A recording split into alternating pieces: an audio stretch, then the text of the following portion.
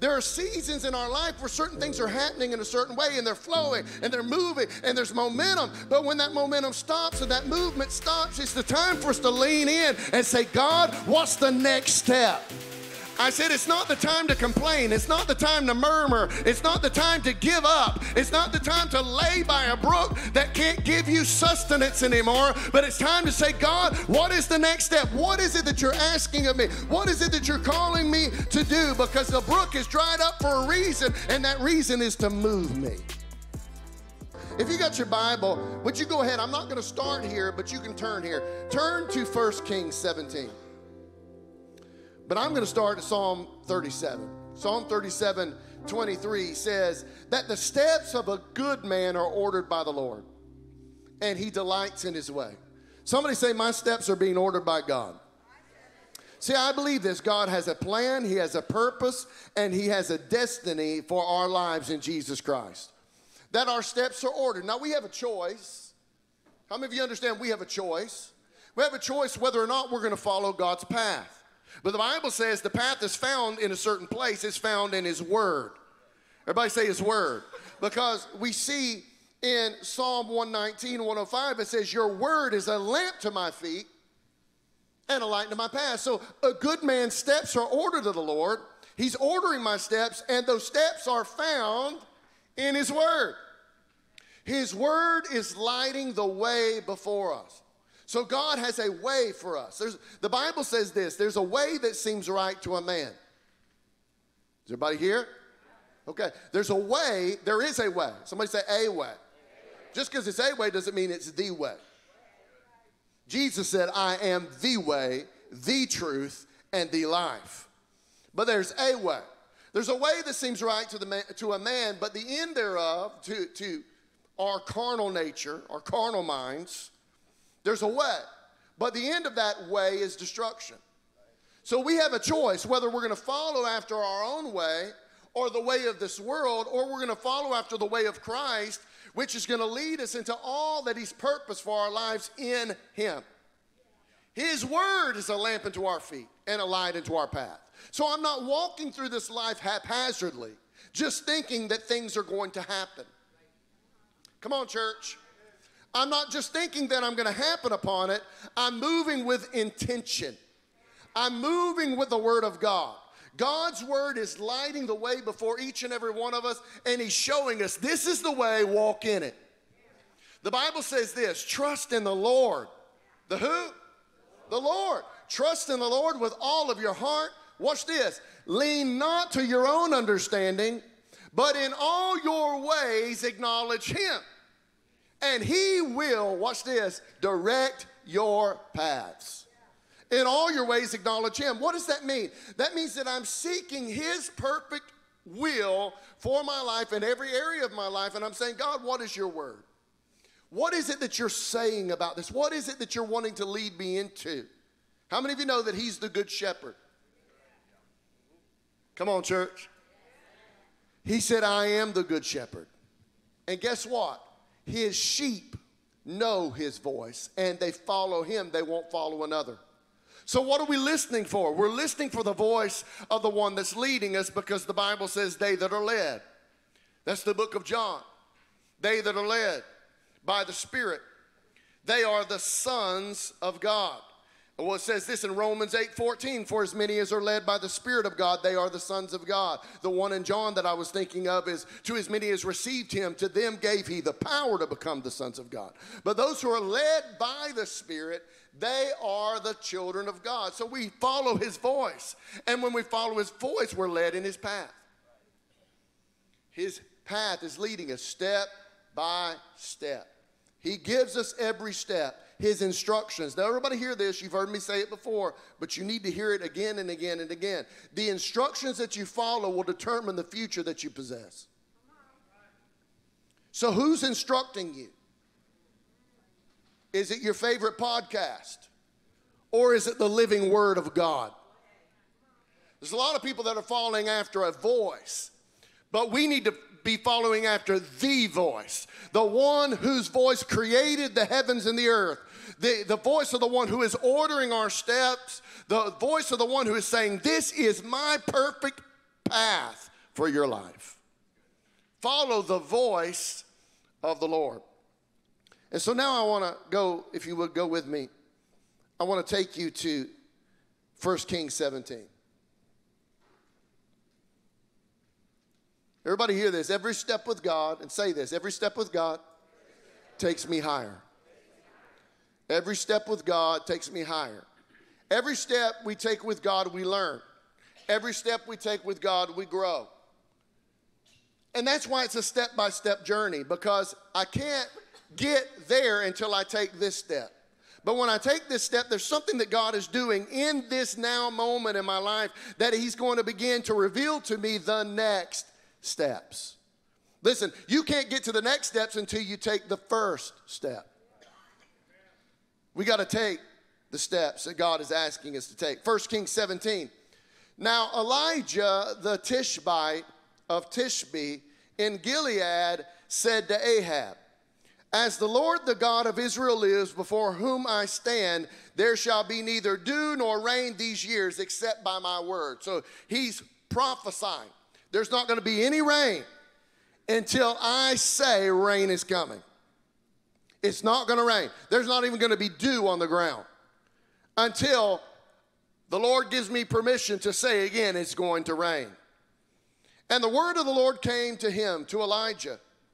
The word of the Lord came to him and said, depart from here and turn eastward and hide yourself by the brook Cherith. Now, what does this sound like to you? It sounds like direction. It sounds like instruction. You're going to head in this direction. You're going to go to this place. How many of you know there's power when you position yourself in the place that God has called you to? There's divine provision when you're standing in the Word of God and walking in the Word of God. Everything begins to flow to that place. See, we don't want to be out of position in life. We want to be exactly where the Lord wants us to be. I don't know about you, but I don't want to be somewhere the Lord hasn't called me to be. I don't want to find myself doing something the Lord hasn't called me to do, because the power and the provision is in the place that God has called me to. Everybody hear this statement, planted things grow. If you want to grow, you got to get planted in the soil and the place that God has called you to plant, because that's where the nourishment is coming. That's where the provision is coming. That's where the breakthrough is coming. That's where you're going to even get your next steps. I got to be in the place that God has called me to be in, which means I've got to follow his directions. He says, go east, depart from here, leave, turn eastward, and hide yourself by the brook Cherith, which is east of the Jordan. You shall drink of the brook. So what is God telling him? He's going to tell him, listen, I'm going to take care of you. I'm going to take care of you. Today somebody needs to hear that word. God will not call you to something that he will not give you what you need to accomplish it. If God has called you to do something, he's going to bring everything that is needed to that. You have his grace. I'm going to say something that I like to say. I'm going to say it again. There's grace for every space of your life. And when you're taking steps with God, he's always going to bring to that time and that moment everything that is needed for his word to come to pass. He said, I'm taking you to this place, but I'm not going to leave you there without what you need. Everybody hear this. In Christ Jesus, all of our needs are met. God is not going to ask you to do something that he's not going to bring everything to that thing to bring to pass everything that he's spoken or said about it. In other words, God's never going to leave you out there on your own. If he told you to go somewhere, he's going to be there with you. Is everybody hearing this? So he said, you're going to go to the brook Cherith, and there you're going to drink. You're going to drink. Oh, I tell you, every place that God calls us to in this spiritual journey is a place where we can continue to drink. We are being fed by him. We are being nourished by him. And he said, watch this. He said, you're going to drink from the brook, and I have commanded the ravens. I have commanded the ravens. What are they going to do? He said, I have commanded the ravens to feed you there. So he went and did, watch this. He went and did what?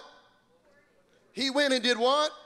according to the word of the Lord. He did what God told him to do. He went to the place that God told him he would be fed. He went to the place where God told him that his needs would be provided. And he goes to that place and he's drinking now from the brook, and he's being fed by ravens. These ravens that are scavenger birds, that their nature is to take. Somehow when God gets a hold of your nature, instead of being a taker, now you begin to give. I don't know if you've ever been poolside and had food by the pool and all of a sudden the birds start flocking around. Anybody ever seen that?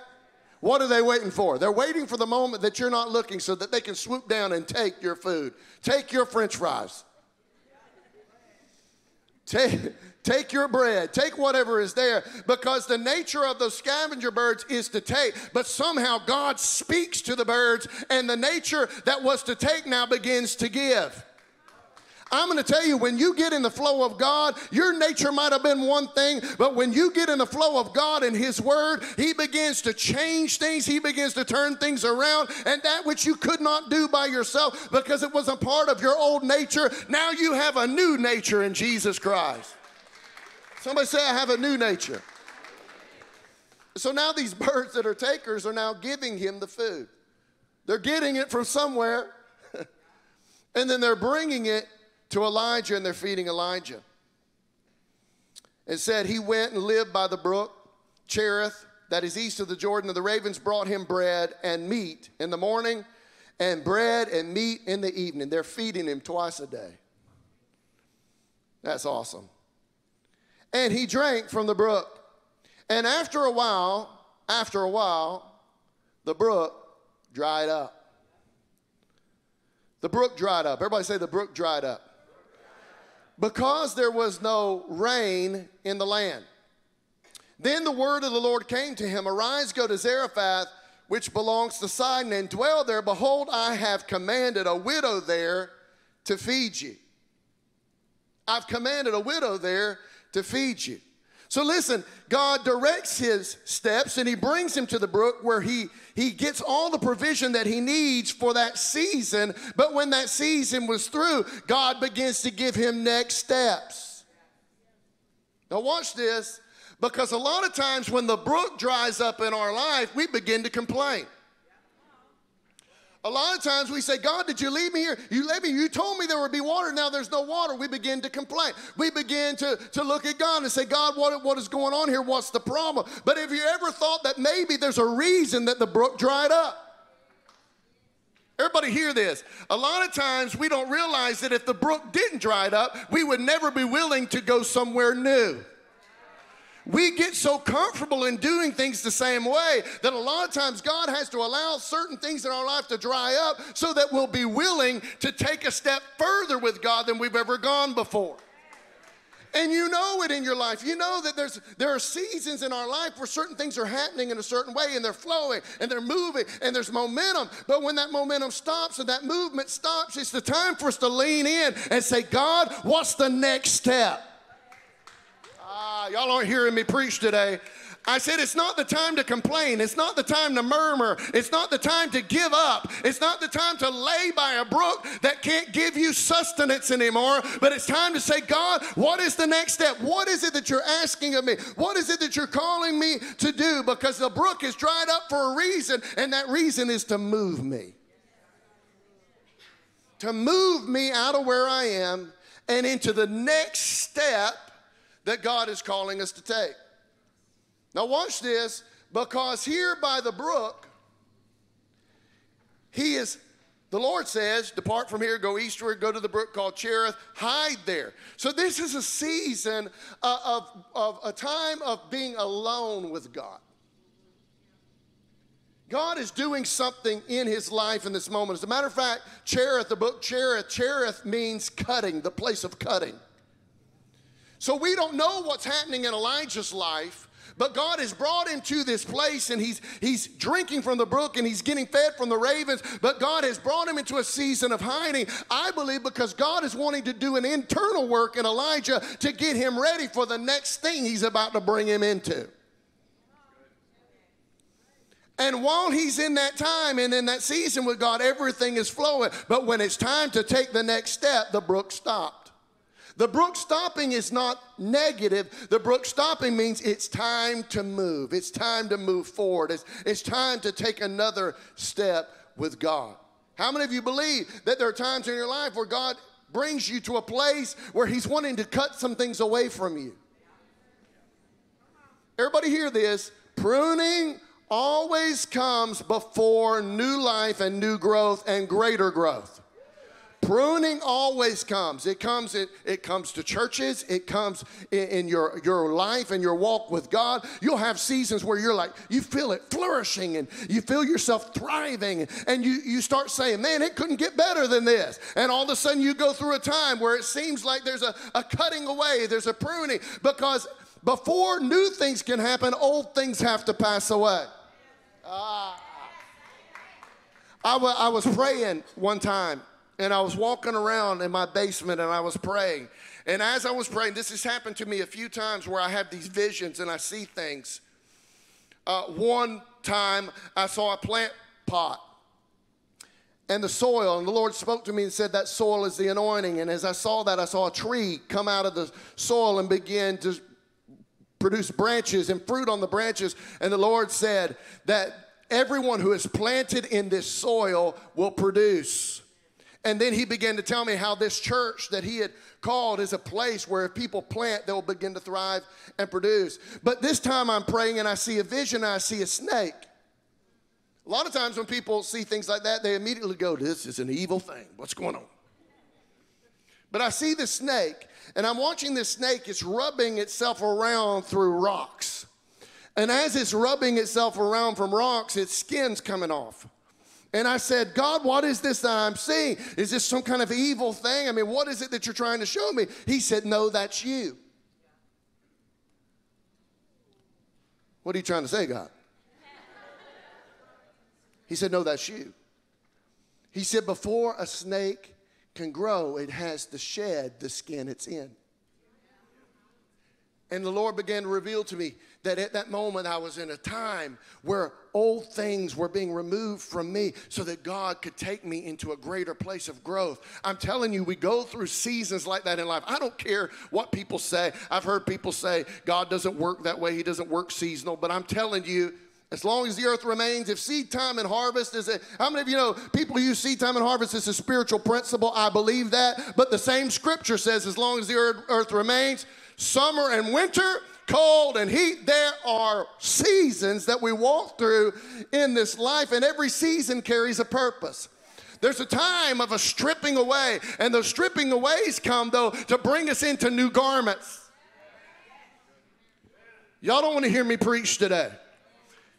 But understand this, you might be in that kind of season where you're in a hidden away moment, where you're by the brook Cherith, and there's a cutting away that's going on in your life, but that cutting is for the purpose of God producing even more and bringing you into a greater place of productivity and a place where he can use you at a greater level.